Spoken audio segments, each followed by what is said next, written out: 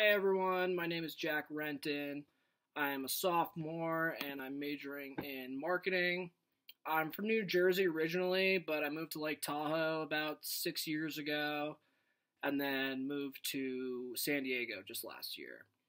Some of my hobbies include golfing, that's definitely the main one, and then snowboarding when I can, and traveling, even though I haven't gotten to do much of that in the last year. I'm taking this class because I really want to improve upon my own communication skills when I face problems at work or just in life in general. And I'm also looking forward to learning more about managing interpersonal conflicts.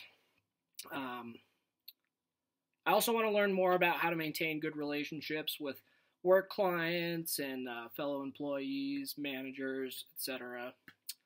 And what I really want to take away from this class is just overall better communication skills in under pressure situations. That's about it. Cheers, everyone.